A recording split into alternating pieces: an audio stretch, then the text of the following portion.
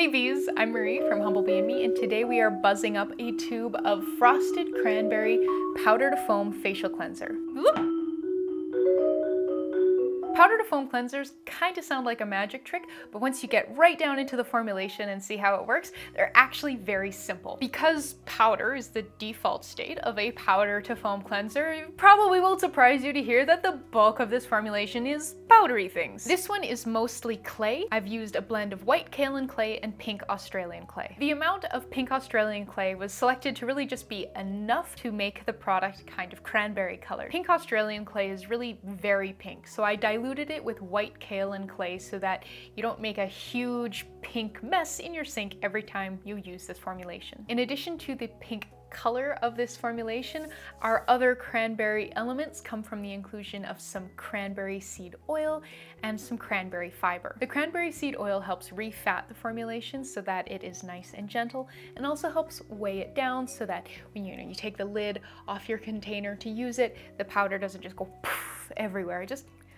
keeps things nice and calm. The cranberry fiber is a new to me ingredient and was a gift from Voyager Soap and Candle. Adds just a wee bit of physical exfoliation. The magical foamy transformation of this formulation happens thanks to the inclusion of some sodium Cocoyl isethionate. Sodium Cocoyl isethionate is a solid, very gentle anionic surfactant, and because it's solid, we put it in our coffee grinder, grind everything up, becomes part of that powdery mix, and you don't even know it's there until you get the powder wet and work it up between your hands, and then voila, powder to foam. But yeah, making this is very simple. We pretty much just throw everything into a coffee grinder, blend until uniform, and voila, you are done.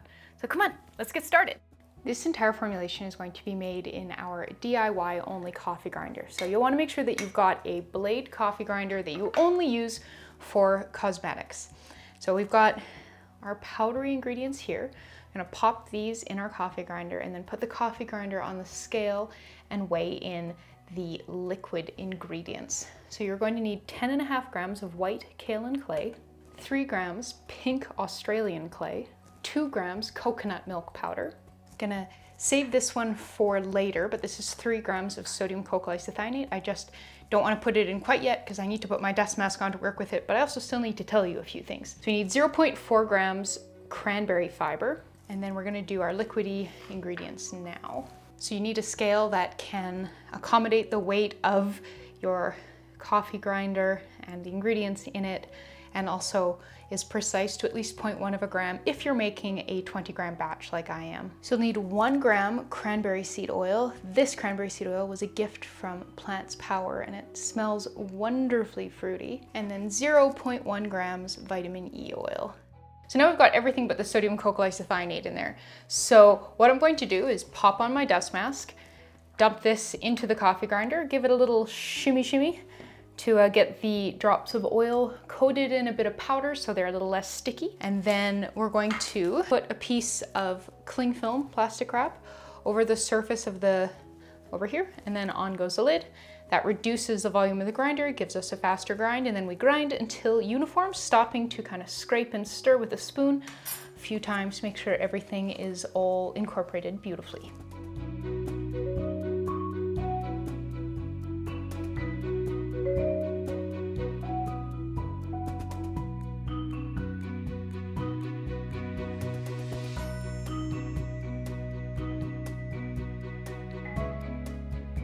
Once the powder has all the oil incorporated into it, it's significantly less floaty, doesn't really just poof up, so the inhalation risk goes way down. I still wouldn't intentionally inhale this.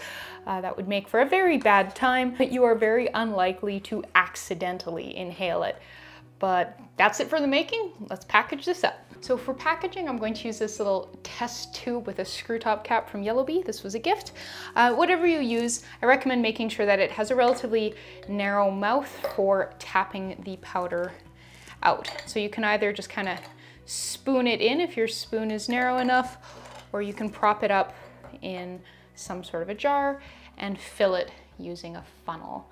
I think I'm probably just going to go the spoon route, or at least I'm going to start there.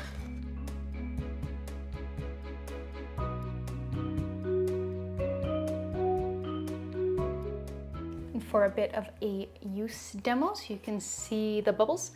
I've got a bowl of warm water here. You can tap some of the product out into your palm. 1/4 to 1/2 teaspoon is generally more than enough. Get a bit of water in there and then work it up just like you would if it was a pump of like a liquid hand wash. You can see we get some low lather there. It feels very, slippy and cleansery.